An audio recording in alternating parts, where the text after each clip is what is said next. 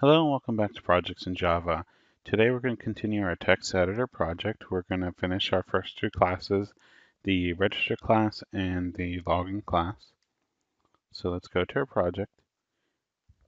And before we start, I want to go ahead and change this line here to a return statement. And the reason why I'm doing that is because if the user already exists, we're going to return from this function and the user needs to update their information. We're not going to do anything else. And after this while loop, we're going to close the input. So input.close.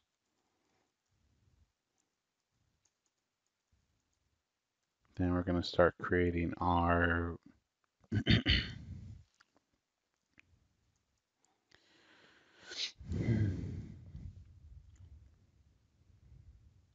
next we'll create a message digest. And this is what's going to hash our password. So that's going to create the encryption. And this is going to be equal to message digest dot get instance.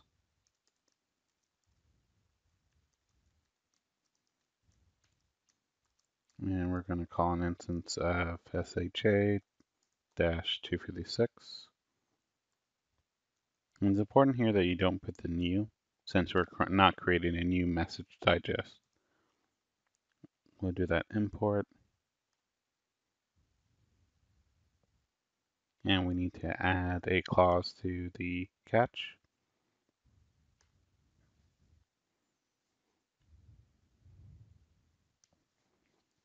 Now that we have our message digest, we're going to call md.update. And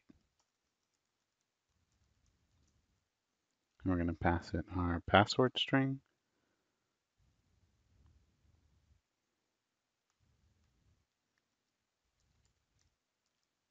And we're going to pass that as bytes.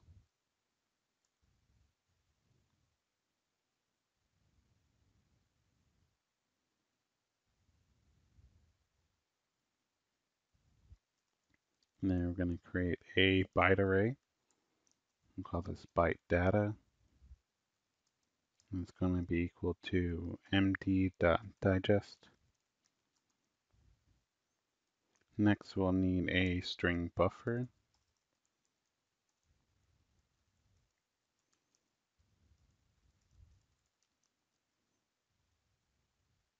And the string buffer is going to allow us to change this to hex format.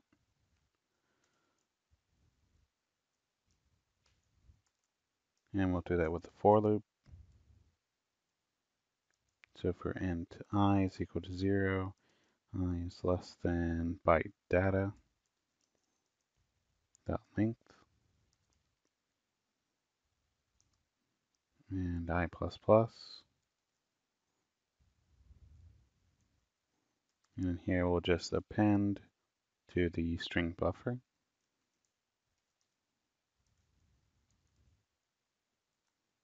And we'll call integer.toString.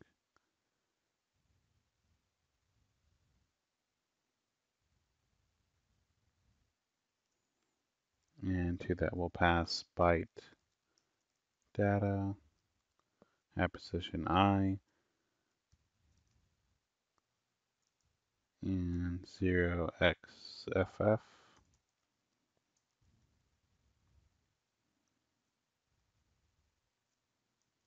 plus 0x100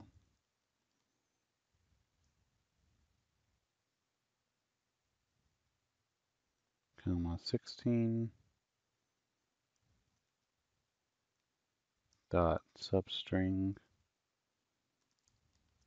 of 1.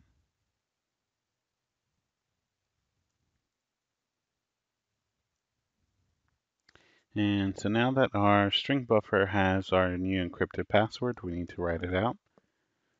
And so we'll call buffered writer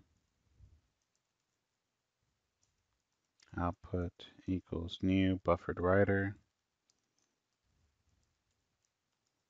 And we'll pass that a new file writer.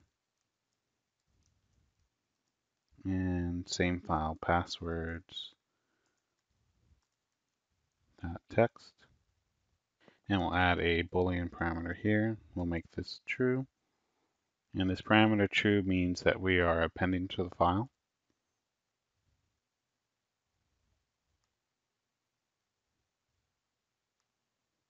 And next we'll write our user information. So first the username, so output.write.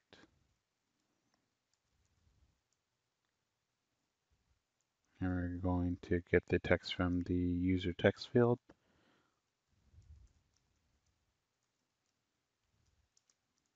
Plus a space.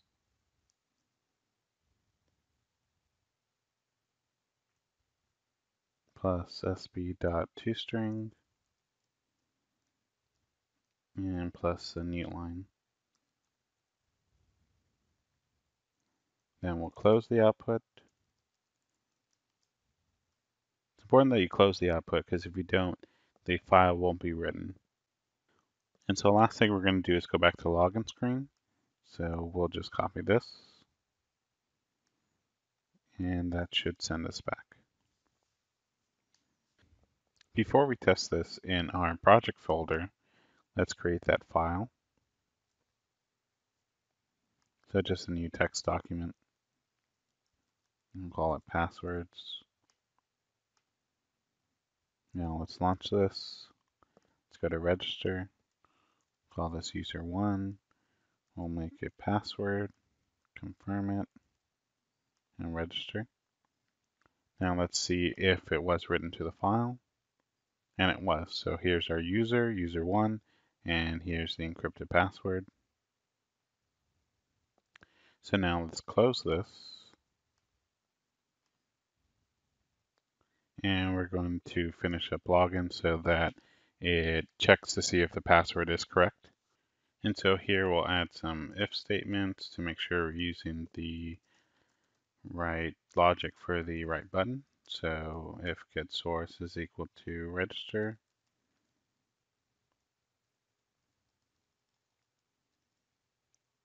we'll do this.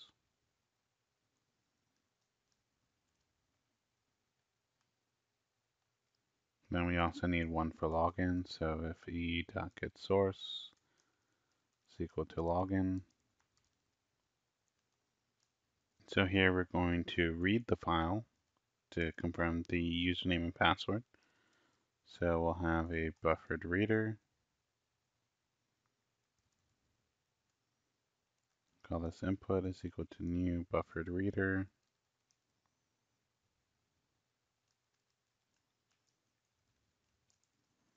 New file reader.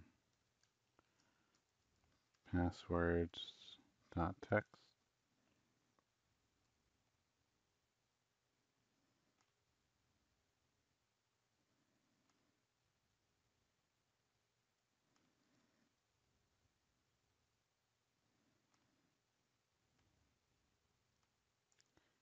Next, we'll create a string called pass, and we'll set this to null.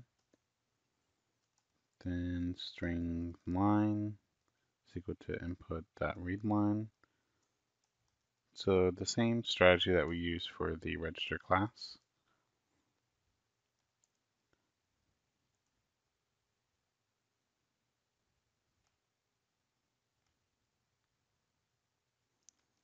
And we'll add our while loop, so while line does not equal null.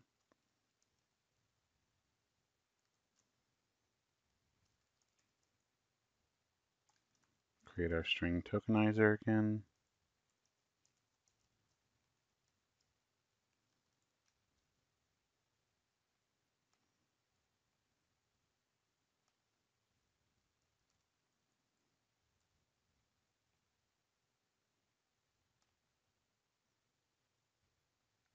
But this time, if the user text field dot get text is equal to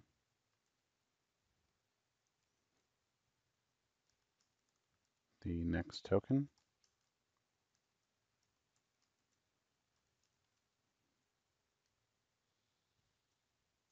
password is going to equal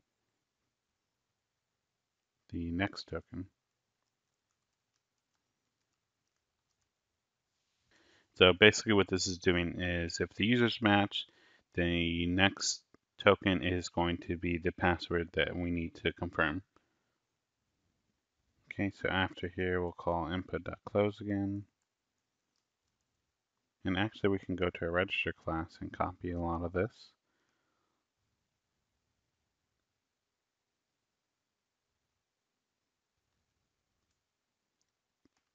And we're going to copy this to create our string buffer again.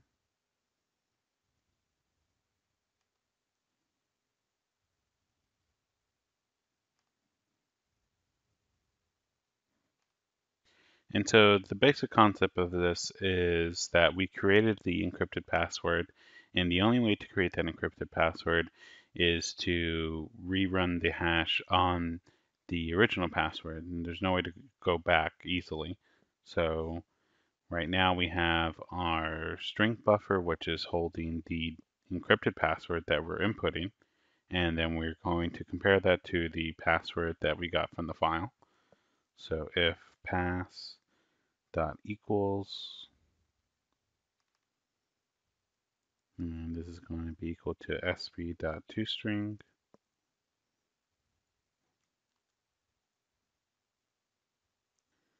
And if it does match for now, we're just going to print out that the user has logged in.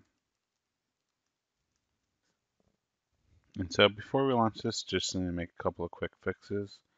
So here we're looking for passwords.getText, and here we need to read another line. So line is equal to input.readLine. And the last thing that we're passing here is not the password, we're getting the user input. So pass.tf.getPassword.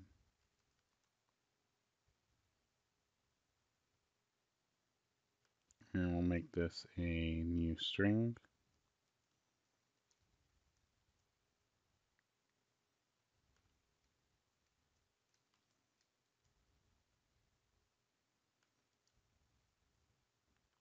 And now let's launch this. So user1, that's the user we just created. Login, and now the message says you have logged in. So we were able to recreate the encrypted password and check that to the stored password. In our next video, we'll create the menu to see the files that the user already has.